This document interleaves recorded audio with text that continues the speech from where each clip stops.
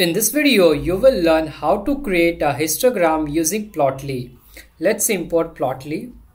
Import plotly.express as px.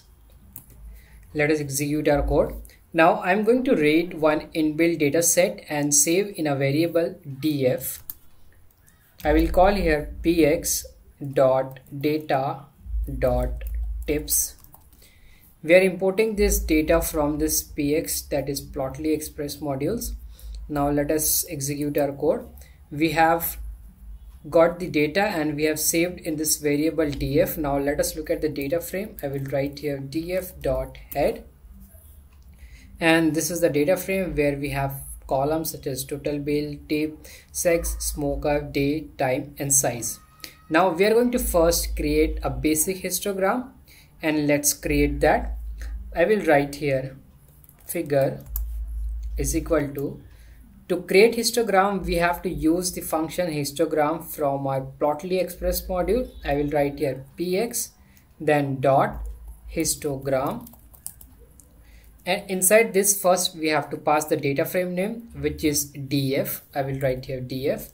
Then we have to pass x parameter, the variable in x, and let's say we want to create histogram of the variable total underscore bill.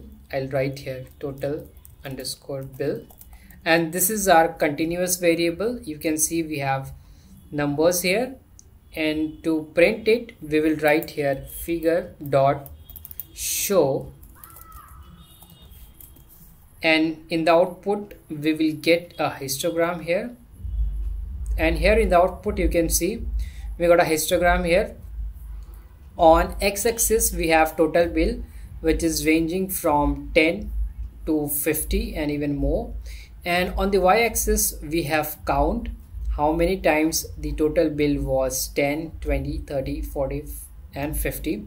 And here you can see that most of the time the total bill was, you can say, between $12 to $18, because here you can see we have big bars here, and we are also getting the hovering, that is, if I hover over this data, you can see the total bill between 16 to 17.99, the count is 32, and here if you see total bill 12 to 13.99, count is 30, and as the total bill increases the count is getting less. For example, here the total bill was between 48 and 49 and the count was only 3, and here from 50 to 51.99 the count is only 1. So this is a basic histogram that you can create using Plotly. We can also create histogram of categorical variable, and let's say from this data frame we will now use this categorical variable day. Now let's do that. I'll write here figure is equal to px dot histogram. Then we have to pass the data frame name, which is df. Then in the x-axis I will write here day, and then figure dot show, and here in the output you can see that we got a histogram of our categorical variable day, and in day we have different categories such as Sunday, Saturday, Thursday and Friday. And you can clearly see that the day Saturday is more, the count is 87. For Sunday we have 76, Thursday 62, and Friday we have least count, which is 19 only. We can also choose number of bins. So here you can see the bins are selected randomly or they are by default, but we can also pass one parameter bins to control the bin size, and let's check that also. So for that, what I'll do, I'll just copy this code from here, and then I will paste it in a new cell here, and here after x I will put one more parameter, and that parameter is going to be number of bins. And here you can play around with bins. Let's start with 20 and see how it looks. So now we have 20 bins, and you can clearly see that now the histogram is looking different. If you compare it with the earlier one, this is the first one, and here also we have the same variable x is equal to total bill, but here the number of bins are default. And as we have changed the number of bins here and we have made it 20, now this histogram looks different. And if I make this 10, let's say if I make this 10, now the histogram would look even different. It's not looking that much different, but if I increase it, let's say if I make it 50, so now you can see there is a big difference as compared to the earlier one. So you can play around with this bin parameter and create a histogram of your own choice. We can also create histogram on date variable. Plotly histogram will automatically bin date data in addition to numerical data. Let's make one more. Let's import one more data set, which is the stock data sets. I'll make one variable stocks, and then from px, that is plotly express, I will call data.stocks, and if I print this stocks.head, so here in the output you can see that we have got data for stocks such as Google, Apple, Amazon, Facebook, Netflix, and Microsoft. And we have this variable date, so we can create histogram of this variable date. And for that, what we have to do, we will make one variable figure, and then we will call here px.histogram. Inside this, first we will pass our data frame name, which is stocks, and then x. And now this time we are going to pass this date variable here. I'll write here date, and then we will update this. So I will write here figure.update. So we are going to update the layout, and I will write here update layout, and then we will update the gap size of bar, and I will write here bar gap is going to be 0.2. So this is nothing but, you see here we are having this bars here and there is some gap between these bars, so we are just deciding the gap between each bar. And then I will write here figure.show, and let us execute our code. So here in the output you can see that we have plotted this date variable and we have got these bars here and they are separated. Now let's say if instead of 0.2, if I make this 1, you will see this bar will get closer, and if I execute the code here, so you can see the bars are now coming close. And if I make it 0.5, so now the size of this bar is getting very slim here. So you can also change the gap of this bar, and let's say if I make this as 1, so this is looking very small. So just let us keep it as 0.5. And so this is how you can create histogram of date variable as well. And there are different types of normalizations available. We can use the plot probability density histogram with the help of a parameter histnorm. So we will see how we can use this parameter histnorm, and let's say we will use the same histogram from here. So I'll copy this from here and I will paste it here, and this time we will use one parameter which is histnorm, and then here I will type what kind of distribution I want to see, and I will write here probability distribution, probability density.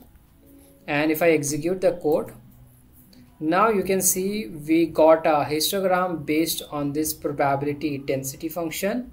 So using this histnorm parameter, you can change this. For example, if you want to check what are the available density or distribution functions, so I'll just press here shift and then tab, and then here I will check. So here we have so many options here, and then we will look for the histnorm parameters here. So if I scroll down, so here you can see we have probability density or probability density percent. Let's say if I use this percent here, then we will see some changes. I'll write it here percent, and now we will have a slightly different histogram here. So you can choose different parameters value from this parameter histogram. We can also create many histograms for the different values of one column, that is we can use categorical data here. So let me make one more histogram, and this time we will use two variables here. We will use one parameter color, and in that we will use one categorical variable. So let me copy this code from here and I will paste it here, and I will remove this histogram parameter. Now I'm going to use one more parameter, which is color, and let's say I'm going to use color. For this I'm going to use this variable male and female, which is sex variable. So I'll write it here, and now let's see. So here in the output you can see we got two histogram here. So one is for male, which is in orange color, and the other one is for female, which is in blue color. So you can use a categorical variable along with the numerical column by using this parameter color, and this way you will get two histogram with different colors, or depends on the number of categories that you have in that categorical variable. We can also use aggregate function like count, sum, average, etc. Now let's create average tip against total bill and see how average tip increases as total bill increases. So I'll write here figure and then px dot histogram.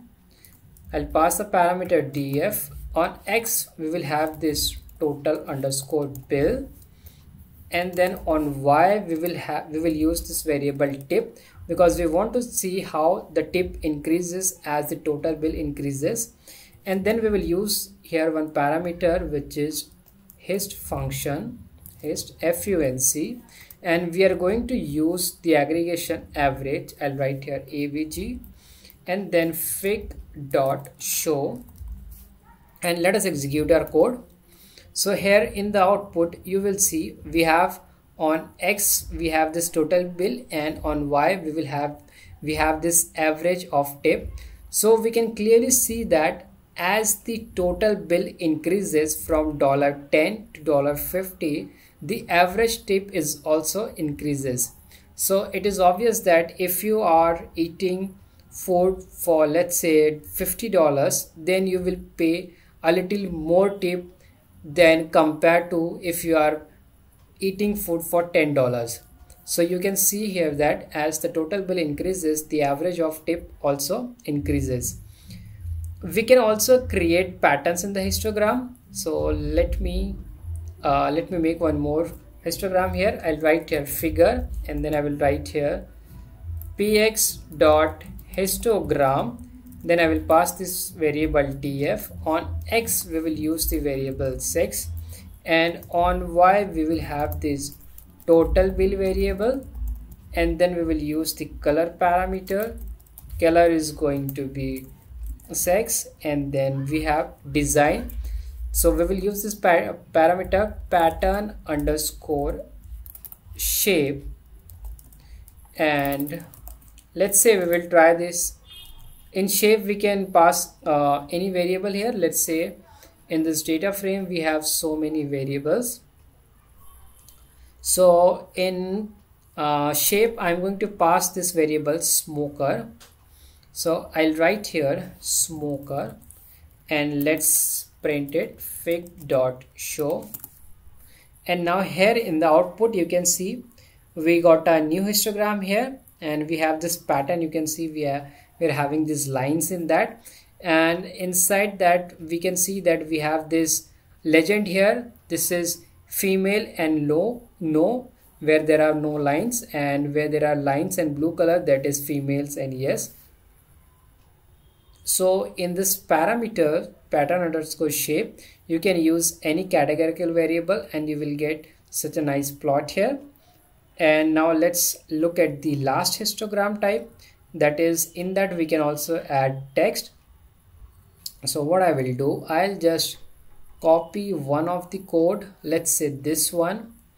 I'll copy this from here, then I'll paste it here, and here I will pass few parameter. The first one is a number of bins. I will make this just 8, and then to display the text we will use the parameter text underscore auto, and we are going to set this as true. Now let us execute our code, and here in the output you can see that we are getting text in each histogram here. So for example, we have this total bill here and the average of tip here. So here whatever you are seeing, whatever numbers you are seeing here, they are nothing but the average tip. For example, if I hover over this number, you can see total bill is between 0 to $9.9, and the average of tip or average tip is 1.837647. So you can also add text in your histogram, and this is how you can create histogram in Plotly. I hope you enjoyed this video. If you like my video, you can subscribe to my channel. Thank you for watching.